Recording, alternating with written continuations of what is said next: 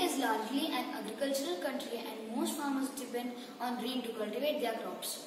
Due to climate change, rainfall has become erratic and farmers find it difficult to predict rainfall and plan their agricultural activity. Also, due to lack of low-cost and efficient irrigation facilities, equipments and agricultural machineries, farmers earn less income, so they tend to quit agriculture. Hence, low-cost, efficient irrigation methods are needed.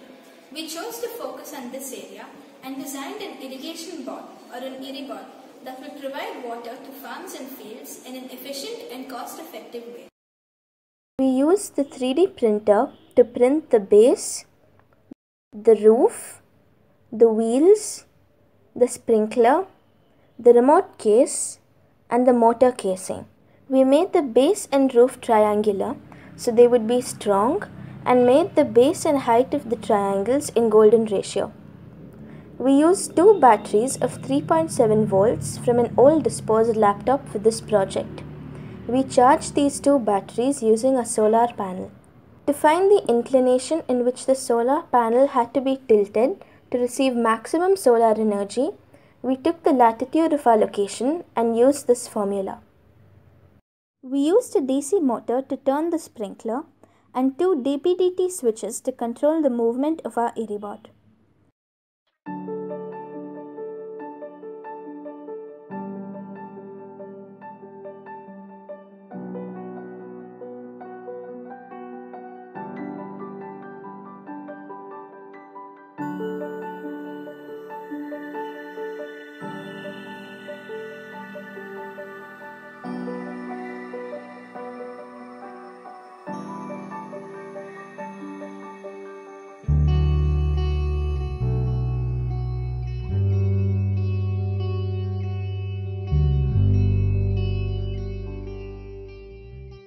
The Irribot we have designed efficiently waters the whole field irrespective of the terrain. What is even more special about the bot is that it uses old batteries from laptops, which is otherwise an e-waste.